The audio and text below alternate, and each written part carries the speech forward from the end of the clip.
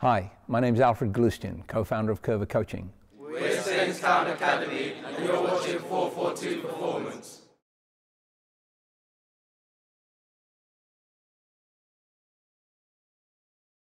This is passing exercise to improve accuracy and the speed of the pass. That means how hard the player is able to pass the ball.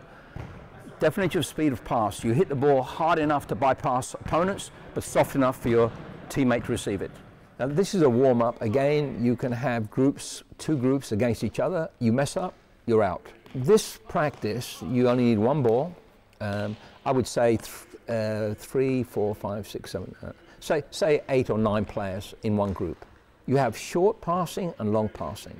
Now, I believe, and in Coerver Coaching we believe, that players need to master the short pass.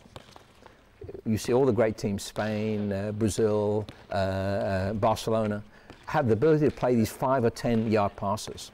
And this is a classic practice, warm-up, that encourages players to play the short and slightly longer. When we say long pass, I'm talking about a 15-yard pass. So you're talking about 5, then 10, or 7, and then 15.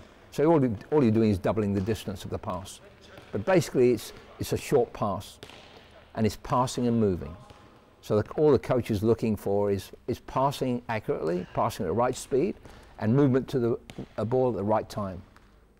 Coach's tips. Now this is a classic pass and move practice, and I do this every single week. It's a beautiful practice.